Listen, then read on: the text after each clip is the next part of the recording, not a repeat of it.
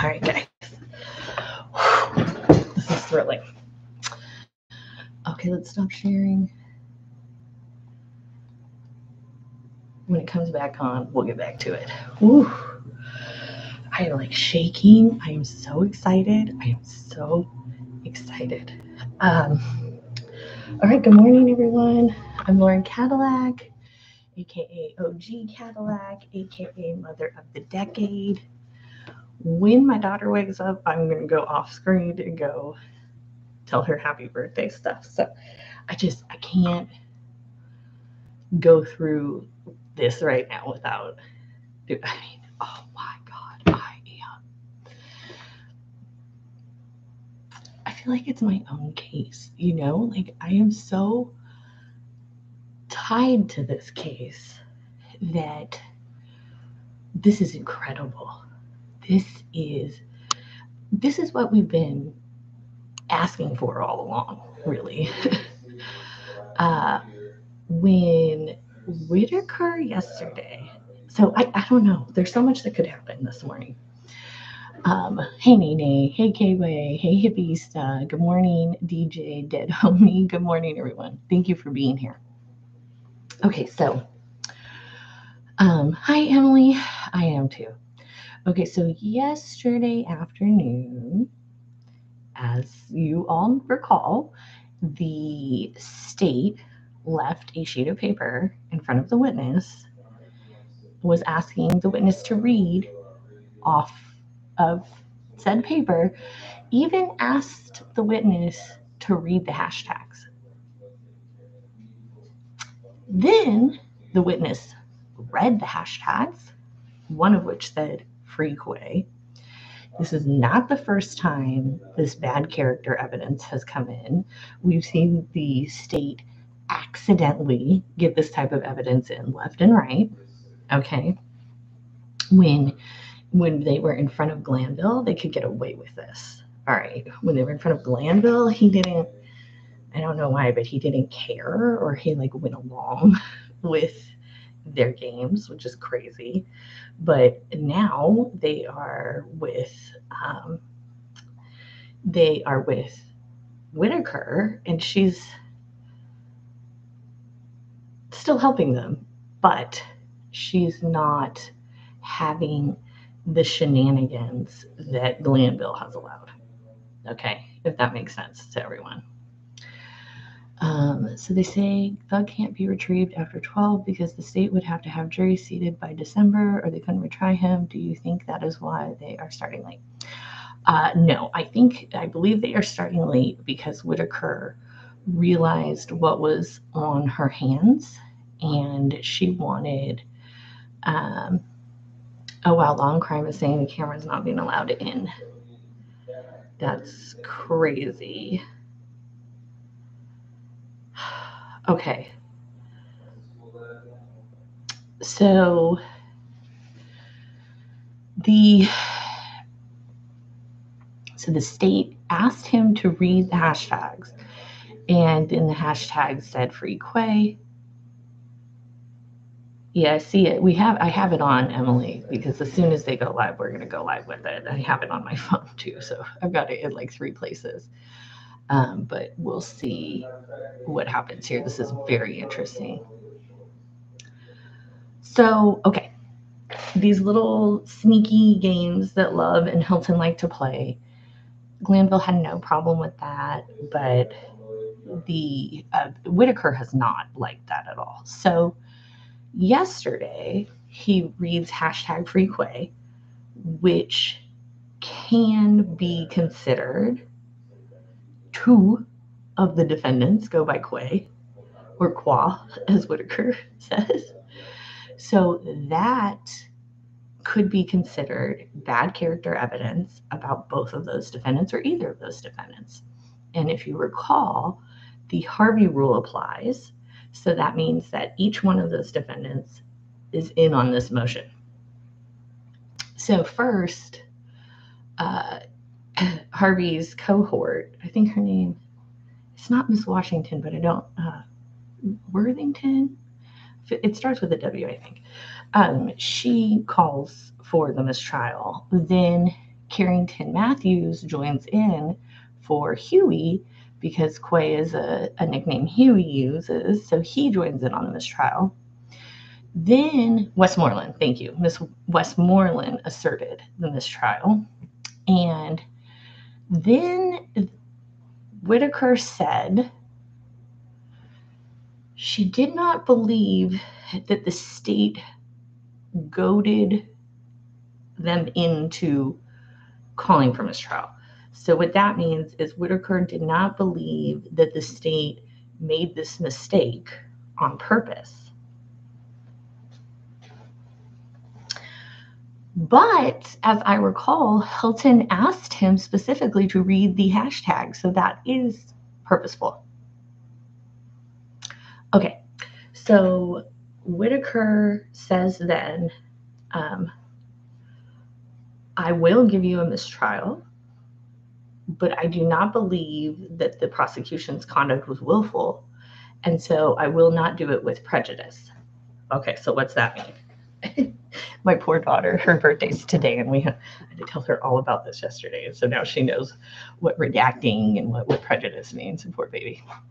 Okay, so with prejudice means that the facts and laws and the incidents in that case can never be tried again. Without prejudice allows whoever it is to retry those facts in that case again. So recently I was in court because someone under the code would be dismissed from my case, but I wanted it without prejudice because I want to leave available a defendant for my plaintiff if the need arises. And they wanted it with prejudice because they don't want me to be able to go back and, go after this person that I originally went after. So we had a whole hearing on whether or not, we agree they'll be dismissed, but should it be with or without prejudice? So like a 15-minute hearing, maybe 20. So the prejudice, with or without prejudice, is really important because it determines whether or not you're going to be back in court on that same case again. With prejudice, like where we saw with prejudice was in the Alec Baldwin case, and that judge did it with prejudice, and that means that they can't charge Alec again. So that's why the ideal is to have a dismissal with prejudice, absolutely. However, that wasn't being offered last night. Okay, so I think, this is all speculation, but I think Whitaker probably wanted this morning to go back and review the record so that they can come back and talk about it today and determine if they want to do, or if it's a mistrial with or without prejudice. So I don't know what they're talking about. I mean, it's crazy. DJ Dead Homie, I have to say, Miss D. Williams is a public defender, and she was fire this week. Oh my God. So she got that little girl to admit that she was lying left and right. She got the little girl to admit that the little girl went along with whatever the detective said. She got the little girl to admit that the little girl was 20 years old and the little boys were 15 and 16, and they were having a little hanky-panky.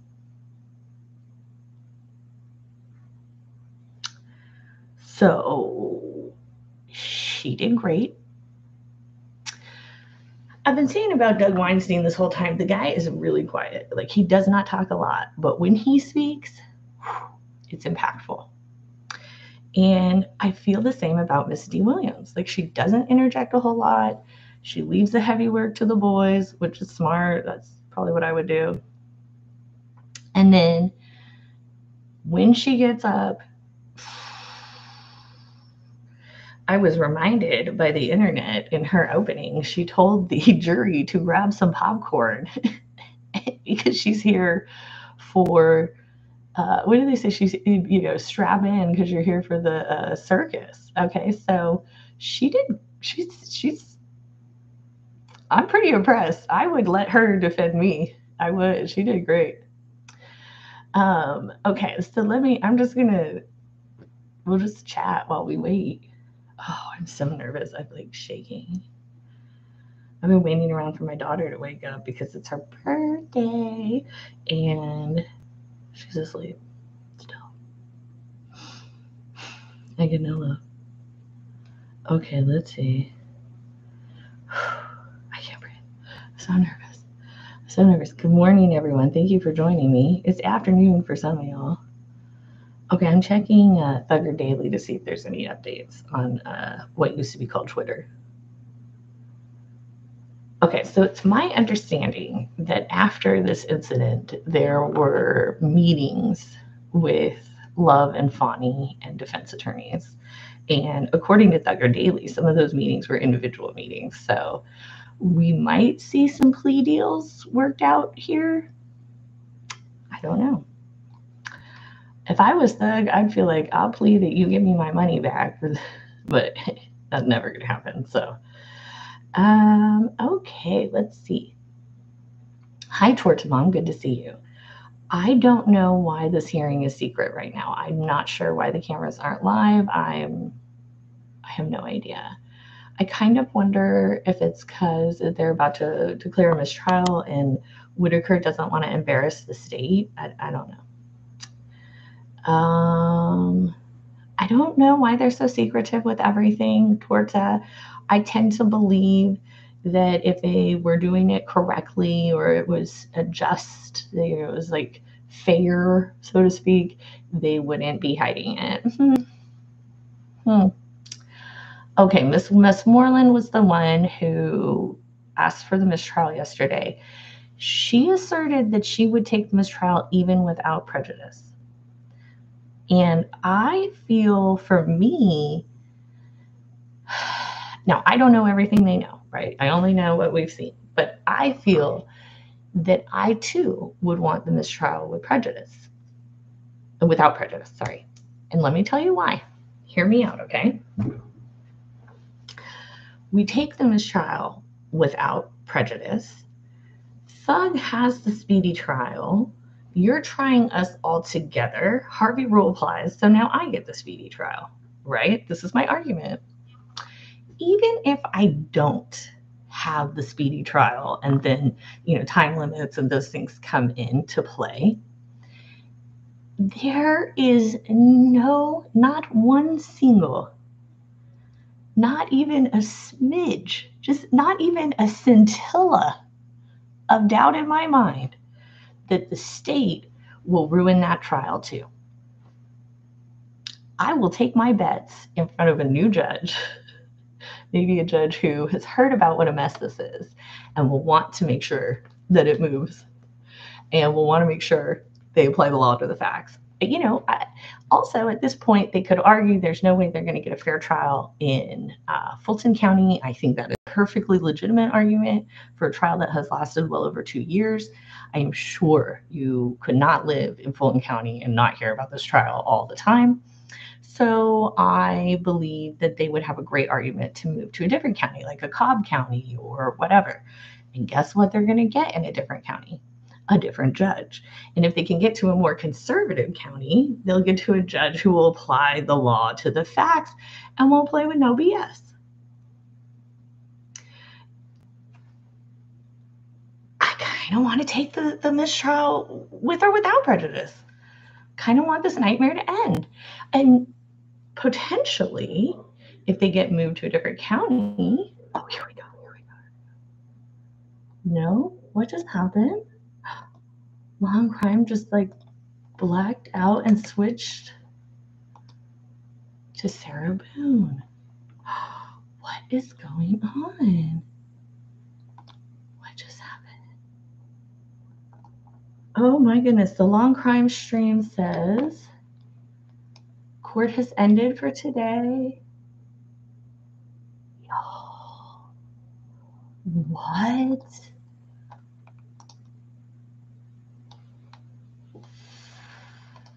What? Oh my God. What just happened? Why would court end? This is crazy. Okay, so we're brazy, so to speak. This is brazy. Okay. All right, so back to, would I take the mistrial? I'm taking the mistrial. I am. I know that these prosecutors are incompetent. I've been watching them. I would try my odds. I would. I would have to talk to my client and have them weigh that out. But let's see. Do you think they'll retry the case if they mistrial? I don't know. I think they kind of have to retry at least parts of the case because Fonnie Willis ran on this anti-gang stuff, and it will be an incredible embarrassment to her and her office if they don't at least follow through. Let's see. We all knew the state was going to mess up. Paige was right. The state is sloppy. They've been sloppy. We know. I've been saying from the very beginning that we get what we pay for. And in America, we don't be paying taxes. We don't like to pay taxes, okay? The state wastes so much money. I know. And Nene, you're there. You're in Fulton County, so I'd be pissed if I was you. Hello, Forever Young. Nene says, I want to be a public defender like her. I want to fight for what's right. I'm with you, girl. I'm with you. Hey, Disc Girl. Oh, thank you, Torta Mom, for the birthday wishes. Thank you, Nene. I appreciate it, guys. Okay, so tomorrow we will reconvene at 10 a.m. as per usual. Will court reconvene? I don't know. I don't know. I don't know. I don't know. I'm kind of thinking that what's going on is my guess is they're not having any more trial today because there's being something worked out in the background with Fonnie to help her save face. I hope Miss Love gets fired after this. The bar grievance that she should have to deal with after this. In fact, our Texas Bar Journal talks about people who are disbarred. Belinda and I should read that out loud on a live sometime. It's very interesting. And we saw the same thing. Some Texas lawyers were penalized because they were behaving just like Miss Love over in a federal court in D.C. So ridiculous. I hope they are penalized by the Georgia Bar. Well, thanks for everyone who hopped on with me right now. Thanks for the birthday wishes for my daughter. I'm going to go see if she's up yet. I don't know. Hey, Ane, good to see you. Go celebrate her birthday with her, and then I will see y'all tomorrow at 10 a.m. Central. If court is going on, we'll watch it together live. I mean, this is amazing and fascinating. I've never seen anything like this. It's crazy. It is crazy. If y'all have been watching the Sarah Boone trial, well, if not, just go to my videos, go to my page and click on videos. I've been covering that case. That trial is 5 days in, and the state is putting on the rebuttal gaze. So, I'm thinking they'll be doing closing arguments on day 6. That's how trials are supposed to work. So go check that out if you're interested in seeing how a trial should move efficiently. I recap the Sarah Boone trial every Wednesday. Hopefully I'll go live during their closing unless it's tomorrow, because tomorrow we'll be doing this. So I see you all live tomorrow at 10 a.m. Make sure you hit like and subscribe. Thank you.